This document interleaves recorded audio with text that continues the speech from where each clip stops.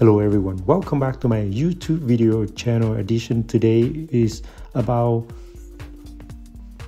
should you do implant when you have braces? So beautiful question.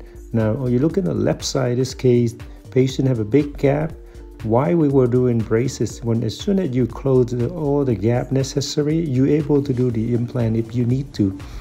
The implant was placed during the time when we were patients were wearing braces.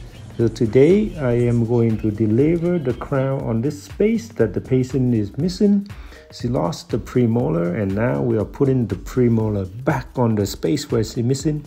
So to answer your question, yes, during the time when you have braces, you can discuss with your orthodontist. As soon as he's ready to stabilize the area, we can place the implant and we can restore the tooth before you take out the braces.